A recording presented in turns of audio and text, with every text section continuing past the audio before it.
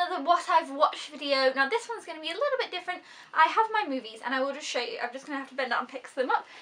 So I have this pile here, which is the movies that I will be talking about in this particular part. I'm still going to call it, say this is 27, I don't know what it is.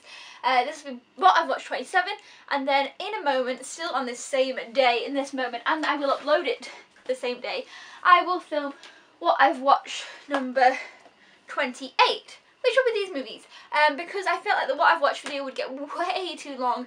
So if you still want to watch it all in one go, you just can watch one video and then go straight to the next video. It should be up not very long after the first one, and so that'll be in the next part.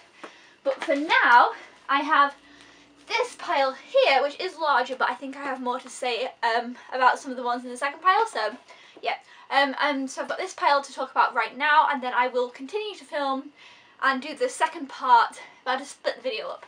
That was my brain thought. Hopefully you guys will like it. Let me pick up my trusty little book. This book is seriously one of my favourite things. My friend Jess got me this book for Christmas. It's fantastic. I write down all the movies I watch in it. Okay. Oh, so yeah, with all that being said and done, let's just hop right into the movie talks. So this is all the movies I watched in February. All of them. I need to make more I've watched videos so we don't end up with this ginormous pile. And also I was away for a week in February, so I feel like I did quite well, well, almost a week. I feel like I did quite well in watching quite a lot. So here we go. First I have Wish I Was Here, which I have done a review for, so I don't want to talk about too much. But overall, I loved this movie. I can't wait to watch it again. It's in the Tuesday night movie night pile, so I hope it comes out soon because I really, really enjoyed it. It definitely was a very uplifting movie, I guess, but it was very kind of made you think about a lot of things. I just really, really enjoyed it. Definitely recommend it if you think you would enjoy that one. The next one I watched on a Tuesday night movie night, and that is Paranorman. I've talked about this movie to no end, I feel, lately. But yeah, so I really enjoyed it. Oh, Wish I Was Here, I gave 4.5 stars. This one I gave 4.5 stars as well. Paranorman, yeah, it's a great movie. If you haven't seen Paranorman, check Paranorman out. So after watching Paranorman, I decided to go ahead and watch The Box Trolls, which of course is done kind of by the same company. This one I only ended up giving 3.5 stars to. I actually just literally the other day did a review on it, and it even got a Box Trolls costume, so you should definitely check that out if you haven't already, because it was a lot of fun. But yeah, I felt like it was definitely a lot more geared towards children than the other two previous movies the company have done, which was okay, but I just wasn't expecting that going in, so I was a bit surprised. But I still enjoyed it, and it was still a lot of fun, and it definitely looked beautiful as a film, so I did enjoy The Box Trolls. The next one I have is one that I still need to review on, and it is If I Stay. I read the book to this, and I'm sure you guys kind of know that I've talked about it quite a bit, and I've got the soundtrack. I really, really love the soundtrack to this movie. And so then finally I watched the movie, and it's got Chloe Grace Moretz in, who you guys know I love. She's fantastic. And I feel like when I was watching the movie, I felt like I'd already seen it before because I'd read the book. And I think that is a good thing, though. It's not necessarily like, oh, but I felt like I'd already watched the film because I'd read the book, and it's pretty much stayed very, very true to the book, which I did like. And I did really enjoy it. At first I was like, oh, I don't know if I'm enjoying this as much as I thought I would, but then by the end I was like, yeah, I really enjoyed it. And I think I gave it 4.5, what did I give it? Yeah, I gave it 4.5 stars. By the end, this movie left me thinking about a lot. I kind of didn't want to watch another movie straight again afterwards. It definitely, it definitely left me thinking, but I feel like though they could have focused a little bit more on the family aspect of things rather than this felt more focused on Adam, the boyfriend, whereas in the book what I loved was the family as well. But yeah, I will talk, if you don't know what it's about, I'm going to do a review on it very soon. I'll talk way more about it in that video. The next one I watched is one of my favourites, The Other Woman. This movie, I love it. It makes me laugh, it makes me smile. I just feel so happy when I watch it. I give it 4.5 stars. I definitely recommend this movie. I even saw this one in the cinema, and I don't go to the cinema too much, so yes, loved this. The next one I watched was a Studio Ghibli movie, and it is Arrietty. This one was so lovely. It's kind of a take on like The Borrowers and that kind of story. You know, Arrietty is the little borrower, and she obviously comes across a human. And of course, with all the Studio Ghibli movies, it looked absolutely beautiful. The scenery was incredible. I feel like I've never been disappointed with a Studio Ghibli movie, so I felt like I knew I was going to like it, and I really, really did. I feel like this isn't one that I would maybe rewatch as much as some of the others. It definitely was kind of less weird, does that make sense? But it was still absolutely wonderful and very lovely. I definitely recommend it. If you enjoy Studio Ghibli, obviously pick this up.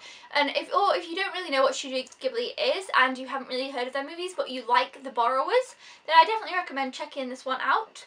I think you'll really enjoy it. What did I give it? I gave it 4.5 stars. We're doing well with 4.5 right now. Yeah, so I really did enjoy that one. After that, I watched Mandela, A Long Walk to Freedom. This movie was fantastic. I literally just talked about it in a underrated movies video. I gave this movie 5 stars. It was quite a long movie. How long is it? Does it say on the back? Does it say 146 minutes? Yes, it was quite a long movie, but it basically told the story of Nelson Mandela, and I feel like a lot of people might know his story. I knew bits and bobs, but there's some things that I didn't know, and some things were really shocking, but they're all true events, true things that happened, and it's very interesting as well to see Winnie Mandela's story. That was also fantastic. This movie blew me away. It's not one that I could watch over and over again, but I know I will watch it again. I feel like it's an important movie to watch as well. I think you should definitely watch it. I feel like I couldn't recommend this movie enough. Like I said, I gave it 5 stars, and it was the first 5 stars of the month, is that right? Yes, the first 5 stars of the month. It might even be the only 5 stars of the month. I don't know. I can't remember what I've given everything. But yeah, 5 stars to this movie. It got my 5-star February month thing, so please do check it out. I talked about it in underrated movies as well. The next one I watched was This Must Be the Place with Sean Penn. I watched this on Tuesday night movie night. I only gave it 3 stars because while I did enjoy the film, and he basically kind of goes on a road trip to find something out to do with his father, he meets some really interesting characters along the way, but as for Sean Penn's character, I didn't like him at all, and it kind of spoiled some parts of the movie, but I still enjoyed the movie. The soundtrack was fantastic, the cinematography was incredible. I gave it 3 stars, but if you want to hear more about this, I'll link the Tuesday night movie night down below, so you can kind of, because I talked a lot about my thoughts on this in that Tuesday night movie night video, so yeah. The next one I've got is Hector and the Search for Happiness with Simon Pegg. What's his name? Is that his name? Simon Pegg. Where is his name on the box? Yes, Simon Pegg and Rosamund Pike, who has been in some fantastic movies lately. I mean, What We Did on a Holiday, you guys know, I can't love that movie enough. And Gone Girl, and then this. This one, I feel like I've watched a lot of movies similar to it as of lately, and so I did really enjoy it. I gave it 4 stars. I gave it 4 stars. I really enjoyed it, and I definitely want to watch it again. It was basically this man, he's a psychiatrist, yes, and he decides he needs to find out what happiness is, and he goes on a journey to try and discover that. It sounds kind of cheesy, but it's not quite like that, and it's a very interesting journey that he takes, and I felt like the end result was fantastic, and I really loved it. It's definitely a thought-provoking movie, an uplifting movie, a life movie, a travel movie. It was really wonderful. I really did love it, but I feel like it kind of, because I'd watched quite a few things similar as of recently, it kind of got a bit lost in my mind, mixed up with some other things, but I definitely am going to watch it again very soon. I did really enjoy it. It's also got Toni Collette, who I really like as well, and I really loved the end, to be honest, of this movie, and there was some funny bits. It was, you know, it was one of them inspired, like, kind of like Secret Life of Walter Mitty. It did remind me quite a bit of that, even though I do prefer Secret Life of Walter Mitty actually over than this, but I feel like they are different in their own ways anyway, so they're not exactly to compare against each other, but still I really enjoyed it. I gave it 4 stars. I'll do a review on this one soon as well. That's on my to-do review list.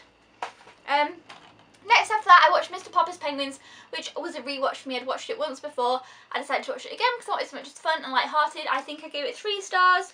I gave it 3 stars because it was fun and I remember enjoying it, but I didn't enjoy it as much the second time around. It felt a bit more, well, you know, it's a children's film, and it felt a little bit more like a children's film. Well, that's a bad thing to say, that's not the right thing to say. It felt a bit more silly than I had remembered it to be. I don't know, maybe if I'm just getting older, or if, I don't know. It just, anyway, but that was fine. I still enjoyed it. I gave it 3 stars, but some of the jokes were just a bit childish. That's the word, childish, not child film. I don't know what I'm saying. You know exactly what I mean, but I do like Jim Carrey, and I love the penguins. They're very cute, and then they're CGI penguins, but still, it's a cute family film, but it's not like one of the best family films. 3 stars. Okay, the next one I watched was Mud. This movie was a very interesting, fantastic movie. I gave it 4 stars. Wait, did I? Yeah, I did. I don't know why I didn't give it 4.5. I can't remember my reason now. I feel like I had a reason and I'd forgotten it. So basically, I feel like everybody's kind of, Matthew McConaughey, I mean, isn't he just doing fantastic now? Basically there's 2 boys. One of the boys, what's his name? Ty Sheridan. He was fantastic. 2 boys come across this man who's on this island, and he's kind of like a, yeah, you know, it's a bounty out for him. Like he's a wanted man for, you know, I won't give it away. He's a wanted man basically anyway, but he's come back to this place to meet this woman, and the boys kind of get involved and I don't really know how to explain the movie. It's a very interesting movie. I definitely recommend you watch it. Okay, so the next one that I watched was Rio 2 in 3D. I will do a 3D Blu-ray review of this at some point. It was very cute. I really loved it. The colours were fantastic. It's 3D. It was awesome. And basically it follows Blue and Jewel again, and they have these little babies. Wait, they have 3 babies, but there's only 2 on the front cover. That's a bit mean. But anyway, they've got these little children now, and I don't know if I want to... They go to the Amazon because they hear that there might be other blue macaws in the Amazon, and it's a very fun little cute story. The songs are fantastic. There's definitely more singing in this one than the previous one, so if you don't really like movies with songs, then maybe you won't like it. I really enjoyed it. What did I give it? I gave it 4 stars. Yeah, I feel like, well, I actually gave Rio 4 stars as well, but I liked this one better.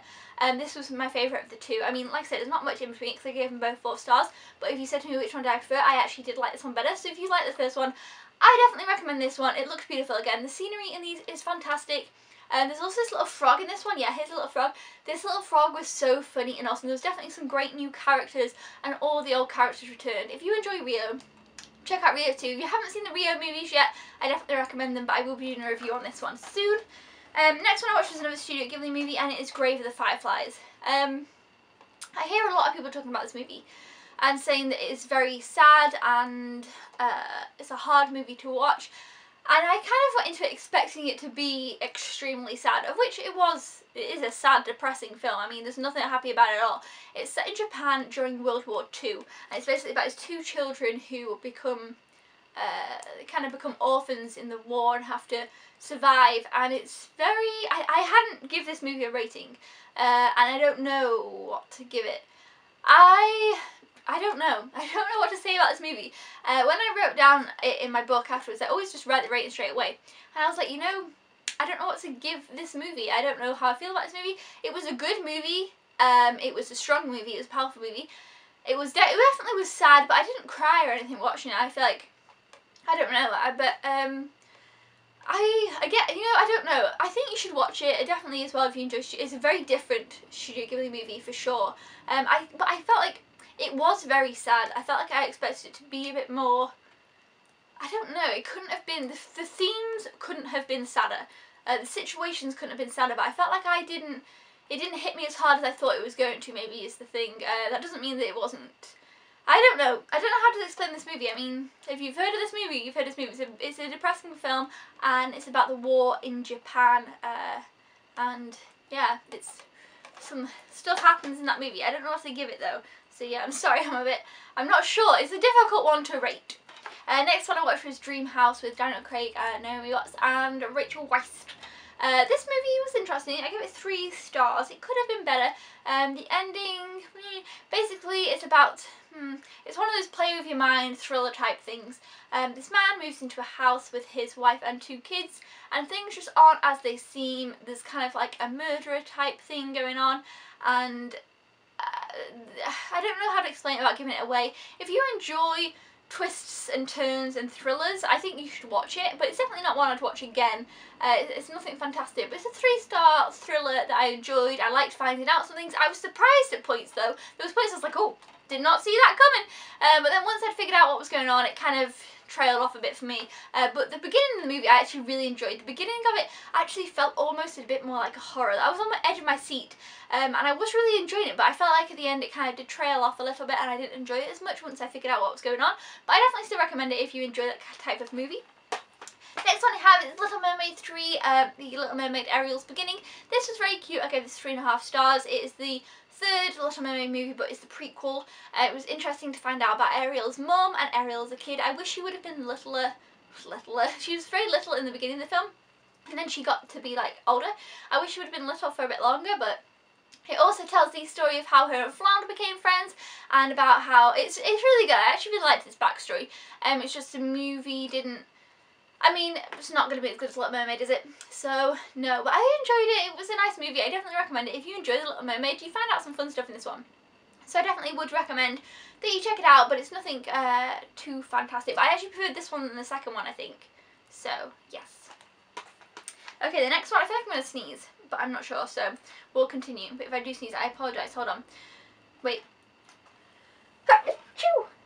Ow, I knew so. Whoa, I nearly hit my head. Okay, Bad Neighbours. I gave this movie 2.5 stars. I was expecting to really enjoy this movie because I'd heard a lot of good things about it. It's got some people in that I really enjoy and I just was excited for it, and I was kind of disappointed. Movies like this, I do usually enjoy them, but this one just kind of fell flat for me really. It's about his family who have got a new baby, and this like, is it a frat house?